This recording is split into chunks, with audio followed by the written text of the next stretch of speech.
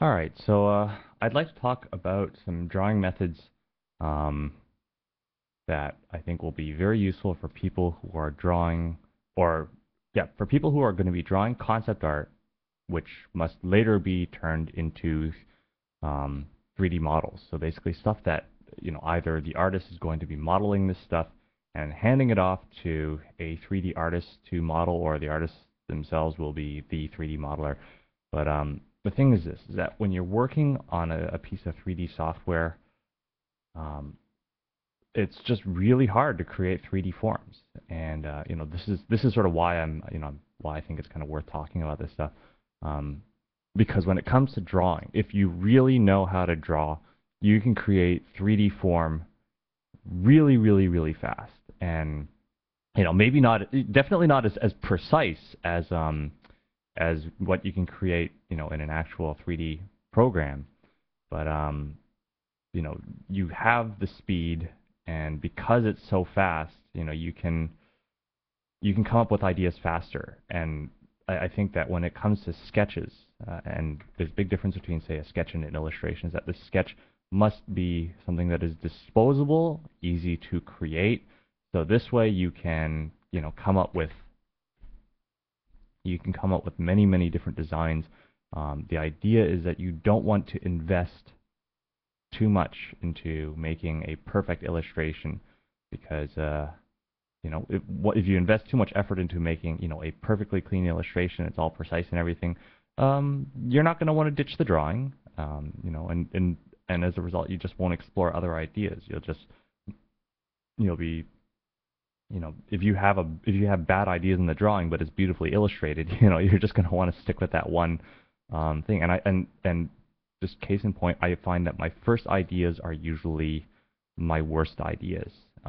Usually, okay. Sometimes, once in a while, I really do, knock one out of the park as my first idea. But that is the exception to the rule and not the rule. Um, so the thing is this: you want to be able to draw and create form very quickly. You can't draw and create form and come up with ideas and do any ideation. You can't really get into the design mindset if you are feeling really, really, if you're feeling very tense about the drawing and you're trying to make perfect illustrations. That it just, sorry, it will not come out the way you want it to. In fact, I find that design is a search. You have to search for what you want. So, those are my reasons for, going through this video and talking about it. And in the meantime, while I've been babbling, I've been just kind of doodling and showing you kind of this is the idea of some of the stuff that I want to talk about. So you're going to be the thing is that you want to work towards being able to draw things that look like they are three-dimensional. You want to be able to push stuff into the canvas. And so um, I think probably the most important, well, one of the skills that I'm going to give you is taking flat shapes and making them three-dimensional. So you have to be able to take any kind of arbitrary flat shape like this, and then on the concaves, you want to pull in, one or two lines, and which one you pull is going to be really important, because as you notice, it really changes the form, right? So this is the most important thing: is that the intent of your drawings should be to convey three-dimensional information that could easily be, interpreted and modeled and understood by somebody who is going to model, your objects. So this is a way of drawing that is not very stylistic. It is ugly because it's not an illustration. It is a design drawing. It is meant to inform people, and it should be. I feel that this drawings of this nature should be informative. They should not deceive. They should be very clear and easy to understand. Aesthetics is not the goal of this drawing, unless you're doing like a render pass, which is something which would show the types of materials and shaders that would be used to render it. But just as a modeler drawing, I guess maybe that's probably the best. I don't know if there's any terminology out there. If there is, great. If there isn't, well, I'll have to make some up. But for stuff that is going to be modeled, a model drawing, um, you know, be able to take flat shapes, because everything that you draw on a piece of paper, the subject is going to be three-dimensional, but the drawing ultimately is flat, and you have to make it look three-dimensional. So what I'm doing right now is that 3D modelers work often in isoparms. Now there's new technologies coming up, but the old style, and which is kind of the classic and standard as of this demo, is to have a lot of these surface isoparms. And this is if you're doing any kind of NURBS surface modeling. You're going to want to use something which really shows how the lines wrap over the surface form. And of course, if you want, you can draw, very lightly, kind of sketch the other side of it. But sometimes I find this simply confuses the issue. Sometimes it makes the drawing actually harder to understand. In cases like that where you have to see the other side, then you just have to you'll just have to draw it from another angle. And another thing is that when you draw your drawings, don't just do like top, front, side orthographic drawings, because those don't show any depth information, and then you kind of have to correlate between top, front, and side. And if you have a shape that is really unusual, like something like this, where your shape, who knows like what the form is, but it's twisting up, and it's got a lot of ambiguity, and there's pieces that are sticking out at odd angles. Not everything that people are going to model is going to be a square boxy house. Things are going to have protrusions, and they're going to be all kind of weirdly angled. You can't give an orthographic top, front, side drawing of this object to a 3D modeler. But what you can do is you can give maybe a couple of three-quarter perspectives, or maybe more, whatever's necessary to get these ideas across. So maybe I'm not talking so much about techniques to use, but I'm definitely talking about the intents, the requirements, the needs and purposes of your drawing. And from that, hopefully you'll be able to distill and figure out some techniques of your own. I'm going to try and get into some of those by the time this babbling conversation is over. But you want to be able to convey 3D shapes. So what I'm really trying to do right now is I'm trying to instill within you a need and a hunger to learn how to do this stuff. I'm not just going to throw a bunch of techniques at you and say, here, look, here's a technique, and we don't even know what it's good for. I'm just trying to give you the desire to learn this sort of thing. And okay, so anyway, let's see, what else can I show you? Right, so step one is one of the most important tools in my toolbox is being able to control an ellipse. And and this circle is the same thing as this circle right here, and same thing as that circle there, and this circle here. These are all circles that are just drawn slowly tilting either towards or away from the viewer. But the aspect ratio of the ellipse, right? This is an aspect ratio of 1 to 1. It's a circle, right? It's a disk that is being seen from straight on, right? Whereas this is an aspect ratio of 1 to 0, in which case we're seeing the thing from like just flat on. So if I draw this as a cylinder, right, I'm going to draw some isoparms on that surface, right? It will probably look like this from the side. You look at it from the top, it'll look like that. But there's all the stages in between, right? This is what the orthographic drawings will tend to miss, is they miss all the intermediary steps in between. So you have to be able to draw ellipses, not just like flat lines and circles, but you need to be able to draw ellipses in every different aspect ratio, like this, right? You got to be able to create slinkies, or sometimes, as is what I like doing, is this. This is something that I do, right? So you're not going to learn this stuff overnight. You're not going to learn it just from watching this video once or twice. You have to plug away at this stuff. All right, it took me like 2 weeks to master this exercise right here. And I'm talking like I was not doing anything else but trying to figure this thing out. So it's not going to come easy. But the reward is that, well, you can bang this stuff out really fast, and maybe you can get a job doing, this sort of like doing concept art that is actually useful to a 3D modeler, because, concept art like this, where it's just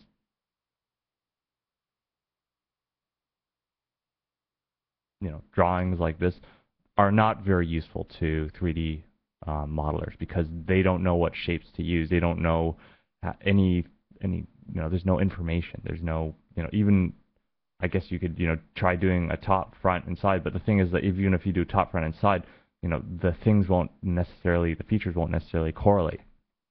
All right. So what you really need to be able to do is, if you're going to give, a 3D modeler the necessary information to craft this object, think about a factory worker, right? It's like, if you're going to give information to a factory worker or a craftsman, a woodcutter, right? You want to give them information that that shows volume, it shows depth, it shows what kind of surface they're going to have to carve out. Just because you're working in 2D doesn't mean that you get to have an easy task of this. Rather, you actually have a really hard task. But if you know what you're doing and you are good at drawing, or rather, you make yourself good at drawing, I should say, then this stuff becomes easy, and you can bang this stuff out faster than the woodcarver can. Usually, I have worked in 3D, and originally I was really drawn towards 3D because it solved all the problems of perspective. But then a lot of times I would get kind of lost in my model and just sit there pushing and pulling points, not knowing exactly what I wanted, because the interface is not the most intuitive. Even though you can rotate the drawing, rotate the wireframe, there's still ambiguities as to how surfaces join to one another. So this is really, really important stuff. So right now, what I'm doing is when I do 3D models, I tend to go over them, in at least, two different axes. I can go over them, slicing them up this way, right? So I can slice them up in this axis, right? So we imagine a spindle like that. So I can slice them up this direction. I can also slice them up going this way, right? And if need be, I could even slice them going this way as well, right? Going straight out that direction. Right, so I can slice it in 3 different directions. But it's not just the 3 different directions. You could really slice any object any way you wanted to. And for that, there's several different techniques you can use, right?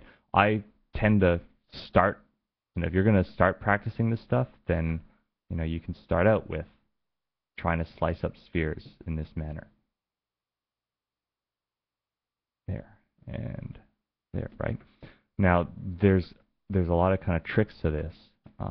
For one thing, these slices that you're seeing, these are ellipses. These are elliptical segments, right? They go through. If I look at something like this and just divide up this object evenly, it looks flat. If I do this, I divide it in half, and I push, and I do a bit of a bias. You see the difference? Now I am conveying roundness. I push those lines out that way, and I'm conveying roundness to a cylinder, to this. And the reason for that is that if I were to line this up, let's line this up to a circle, okay? And we'll treat this like a clock.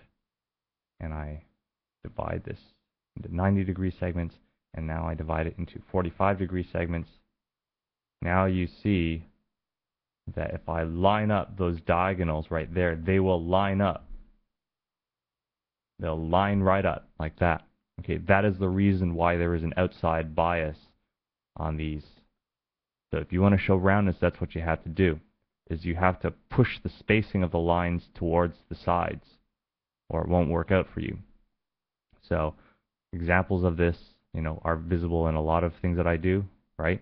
Sometimes I do this. I call this drilling in, right? Because what I'm doing is I'm with the spacing of my zigzags, I am drilling into space. I am pushing things away. If I do something like this, like whoops, and I do regular, this is flatting, right? Because it's flat. It's flat against the camera.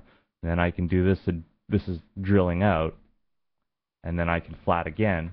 So I can just do 2 lines and keep it simple, right? And just keep it consistent, and then drill back in again.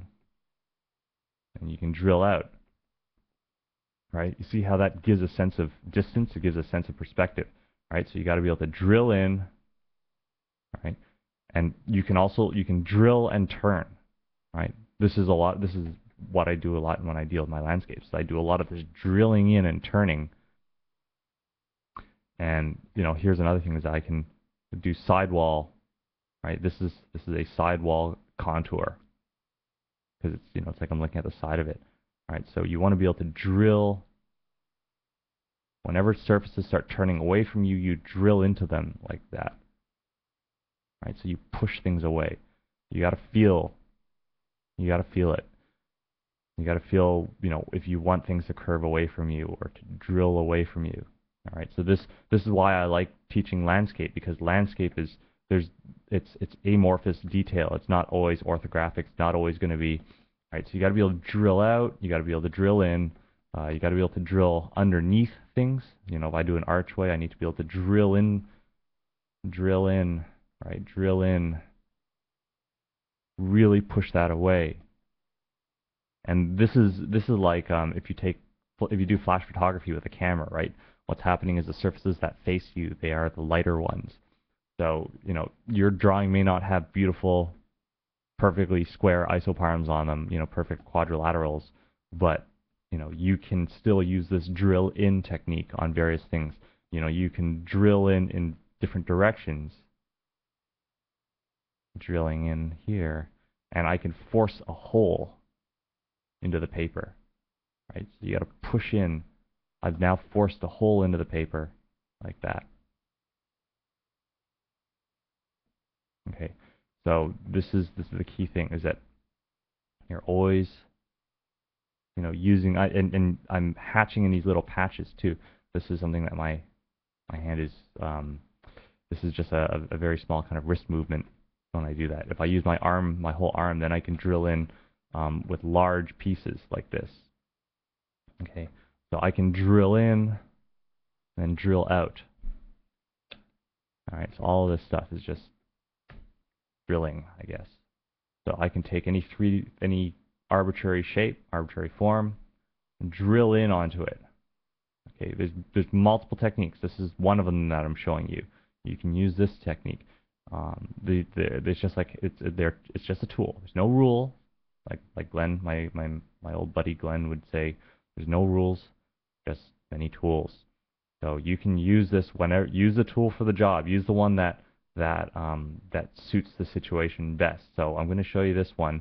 I would suggest that you learn, that you get really good at least one tool. Then once you kind of get good at one tool, you understand how it feels to be able to use that tool to control the form and shape of a surface, right? So I say learn one tool really, really well before you move on to the other. Don't learn 15 tools and just be sucky at all of them. You don't want to do that. So there's drilling in, okay? Then there is the line wrapping stuff, elliptical line wrapping or isoparms, right?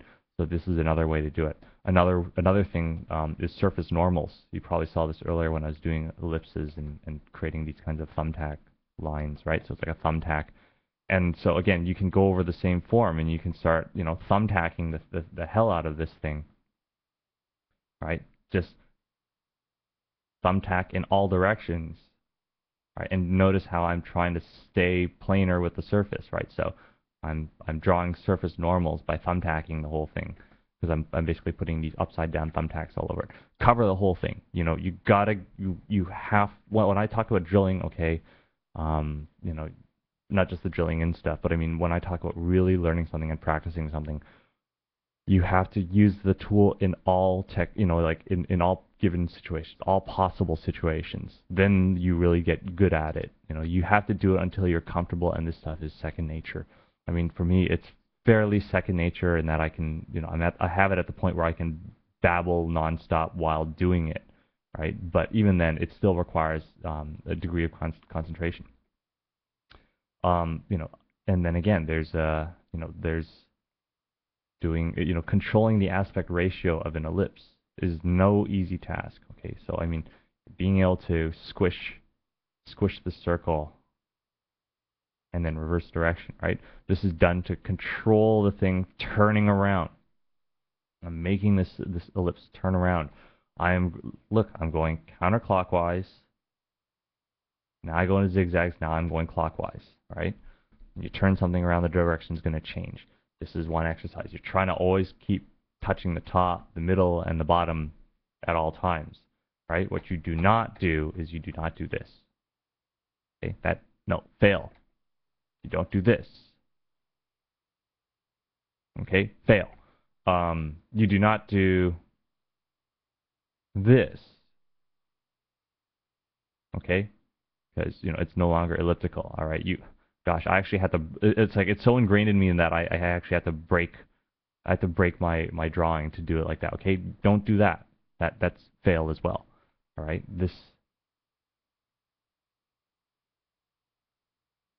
I mean, it's okay to do them when you're practicing, right? Like when you're practicing, you're gonna get some bum drawings in there, but the thing is, you haven't learned how to do it until you can do it like this. You practice this until you get it like this, right? Same thing with the drilling. You've gotta control it. You've gotta be able to really. Here, I can really drill that and make that go away, right? Make that go away from me. Okay, so you got to practice this. If you want to be doing any kind of 3D models, like handing this stuff off to a 3D modeler, and you don't want them to like say, I don't understand this shape, I can't fucking model this, I throw it back in your face. You don't want that, right? Because then it means you're out of a job. And I just say, get really good at this stuff and practice, because it is hard. It's hard. But the thing is that when you get good at it and it becomes second nature, then drawing actually becomes fun. So that's important. What else can I show you? Right, taking a whole sphere. Right? This is more of the thumbtacking stuff. Right, being able to draw ellipses all over the thing. Right, this is really kind of the first step to thumbtacking, is you can do this. Right, and so now not only am I controlling the aspect ratio of the circle, but I am of the circles, but I'm also applying a tilt. Right, there's a major axis, and that tilt is perpendicular to the center point going out. Perpendicular. See, what these lines perpendicular. So yeah, you got to have some control over geometry when you do this. What else? Right. Sometimes I do elliptical drilling, right? So, when I can do this, sometimes I will drill out to make a cylinder. This is a cylindrical shape, right? On the side, it's going to be like this. In the front, it's going to be like this. This way, it's going to be like that, right? What else is there? This is freeform drill, or freeform kind of wobble line. But you'll notice, again, I'm doing that outside bias, right? The spacing of my lines is tending towards the outside.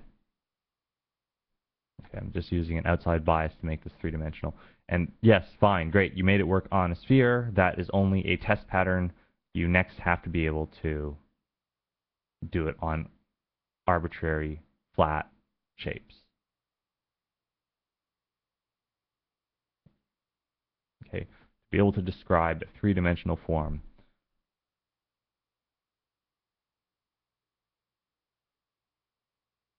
Sorry, this now I actually have to concentrate, because it's not just whoops.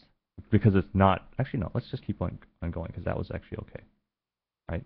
So you can describe a whole person's head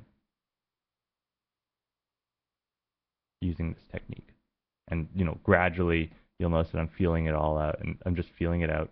And yeah, there's mistakes, but you just keep on going and you can correct it. So I mean, this is what you eventually lead towards, right? Is that you can And in my case, like if I hold up my hand and try to, do the same technique, right? So you got to be able to do this. It's like, yeah, okay, great. You can do the arbitrary forms, but then you still have to be able to apply it to actual subject matters, right? So all of this stuff has an end application. It all has an end use.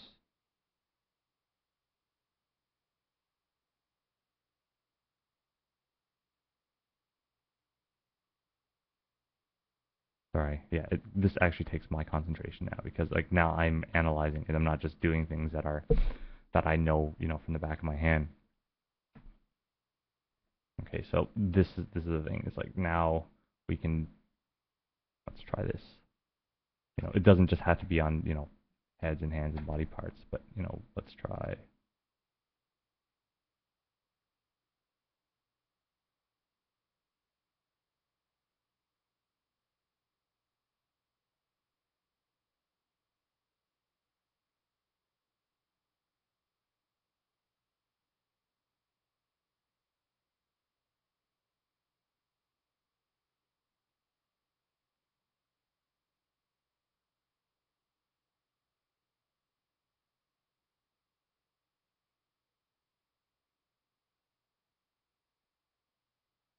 There. Okay.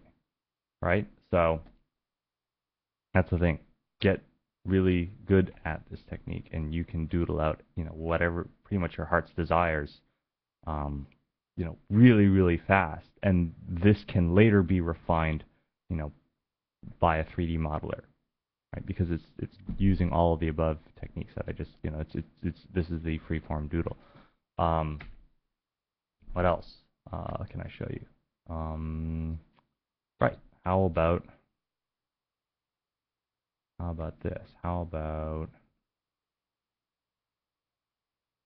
this exercise? So you also have to be able to kind of break down, right? This is a zigzag turning into, so here, I'm going to just do it really, really fast. You need to see it. All right. And then there's the other form of doing this, which is like this.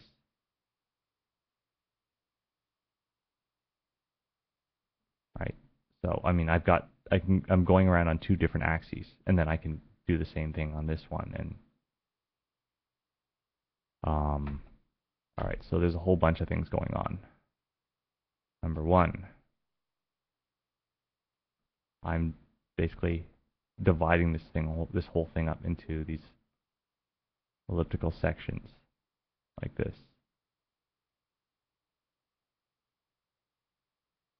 And I'm not just drawing any old dumb circles. There is, or just dumb ellipses. Common mistake is this. Common mistake is keeping your ellipses vertical all the way around. Does not work. Not right. We look at the ellipse. There's a perpendicular right here. Perpendicular. Okay. You have to find something which is a perpendicular tangent, like that. These lines do not point towards the center point, right? Some of these lines we're going to crisscross in different directions like that. But the key thing is that they are perpendicularly tangential. Or no, you have to imagine a tangent on this, then you have to imagine a perpendicular normal coming off of that. This perpendicular line, this is going to be the major axis for your ellipse. All right, so there's a tilt to these ellipses. Watch, right? So you have to be able to tilt like that. Then you have to be able to handle transitions between zigzag, right? From regular unbiased, this is what I call an unbiased zigzag, like this. This is an unbiased zigzag. You have to go from an unbiased zigzag into a biased zigzag, like that. Not so hard, right? This is easy. You can do that. And you have to go from a biased zigzag into biased loops, like that. So, zigzag, biased loops, and tilt. You see how it's tilting? So this is what I do when I do this exercise. And now when you come on over, when you go around, you have to be able to go from this loop to circles, full-fledged, either circles or ellipses. And then you're going from these circles back into upside-down bias loops, which then become zigzags, which reverses. Now it becomes loops going the other direction. Because remember, whenever a circle passes this midline, it changes to zigzags, and then the circle changes direction. So yeah, remember when I said doing this simple exercise took me 2 weeks to master, and I spent all my time and I focused all my efforts on learning that? I wasn't kidding.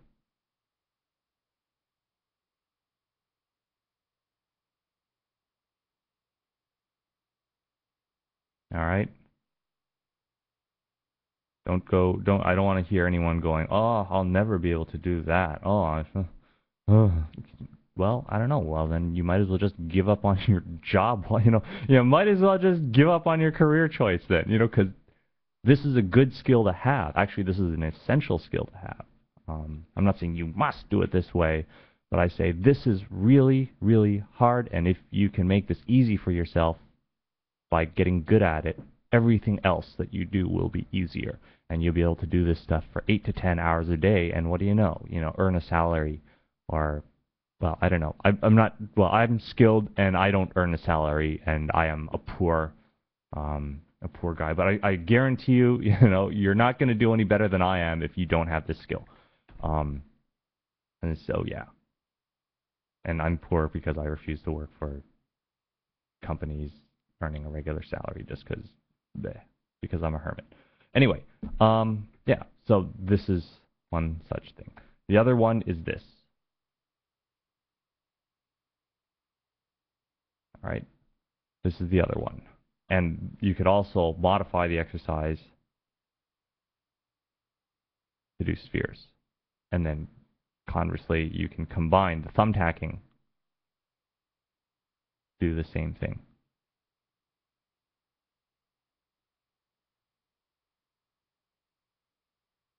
All right, so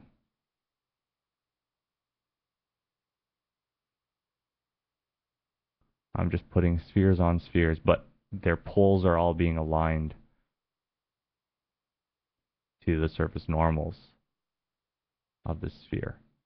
And then if you really want, if you just, I don't know, if you just need to go deeper, then by all means, start putting spheres on spheres on spheres. You can fractalize this exercise. Didn't mean to rhyme. Okay, so get good at this stuff. Really, seriously, I'm not joking.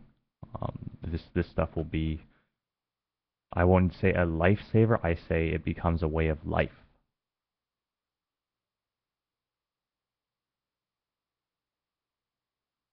What else? I don't know. Gotta think. Yeah. Oops. Let's see. What can I show you? Right. Cubes. I have that other video. Look for it. It's called Boxtravaganza, which is all about drawing cubes and some of their pitfalls. Right. This is another one that is important. And then, even before you can really get into this stuff, you have to be able to develop the mindset where, just your basic draftsmanship, simply having good hand-eye coordination. And, this is hard, right? Just good hand-eye coordination where you can draw circles, you can draw radiating lines, and they all come from this one center point, and they always return to that one center point. And, it's especially hard if you're doing it on paper or on a Cintiq. Well, actually, even a regular tablet is tough because the hand-eye coordination problem. But, I mean, here, like, I'll show you, except this time I'll have to use a fatter brush. Right? Okay, so you can see that, right? So, exercise. Now, going around. You can start in any direction. Okay, so you're pretty much going to see, all right, you want to go right out and hit the line. Hit the line, return to the spot, and you take your time. Now, the reason I say this is tough to do on a Cintiq is because this area here and this area here are going to be tough because your hand is obscuring. Your hand is obscuring. All right? So in this case, you keep your hand moving. You draw from the arm. You do not use your wrist. You don't use your wrist because doing it this way, drawing from your shoulder and your elbow, it keeps your hand moving, right? Here, your memory, your persistence of vision is going to keep the image visible, right? The moment I sit here and I sit still, your visual memory begins to fade. It doesn't last very long. All right, so just don't use your fingertips to draw. Just get used to using your whole arm. If your arm begins to hurt, well, take a rest and then continue, like after you take your rest. All right, you don't stop doing this. Yeah, it's not comfortable at first. I used to get some terrible cramps and pains and stuff. And you know, even if I do this stuff for 8 hours a day, yeah, I get pains as well. But the thing is that you will get stronger. You know, you can do this for longer and longer. And so, you know, like don't injure yourself. But you know, this is, I find I can do this for pretty long. And it just, being able to do circles like this, also very important. Okay, and then being able to control point, point, point. Ghosting. Ghosting is when you move in a path and you're looking at this form that is being created. You look at the circle that is being created by the movement of your pen. And the ghosting is used to line up to those 3 dots. Afterwards, I could say take 2 points and ghost and touch those 2 points like that. Then you apply a little bit of pressure and you can push the circle through. All right, these are test patterns. I'm pushing it through the 2 points. This is, you know, simply being able to control the pen. This is part of draftsmanship. You know, I'm not using my smoothing foot pedals or any of that stuff right now. It's all off. All right, so you got to be able to get a degree of precision. I mean, as much precision as a robot made of meat can get, right? I mean, there's this exercise, but I always like inscribing it within a large circle. Okay, don't be doing like little. I mean, you can do small circles, okay, but you haven't aced it if you do small circles. All right, this is much harder. Okay, and what I'm not doing is this. All right, I'm not going blah blah blah blah blah. You know, okay. Usually what happens is something like that, right? That's no. Do it, you know, try to do a good job and get a target. Okay, you try not to overshoot, try not to undershoot. Okay, try not to do that stuff. All right. Come on. You have to do this stuff. And also, if you find you have a tough area, like I was talking about this quadrant here and this quadrant here, if you're left-handed, then these will be the hard quadrants where the O's are.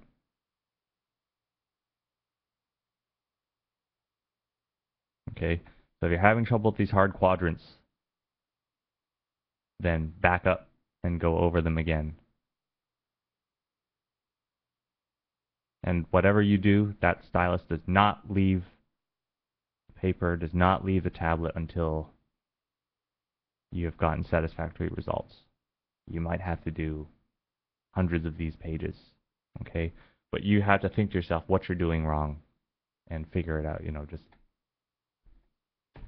no one, that's the thing is I'm self-taught. I didn't have anyone holding my hand. I had to set my own standards. You have to set your standards. Set them high. And, understand that you're going to be taking yourself out of the workforce for a little while you get better. Because this is a journey that only you can partake in. You have to do it. You're going to have to go it alone. Oh, yeah, I overdid that one. Okay, so if I overdo it, then fine, I'll just go back. I'll scrub over it. Don't move so fast that you lose complete control of the pen. The whole thing is control. You must learn control. And then we can take this thing and turn it into an ellipse.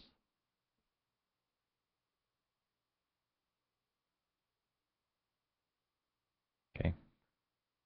Anyway, I think that's enough for now. This video is long enough. 40 minutes long. All right, goodbye.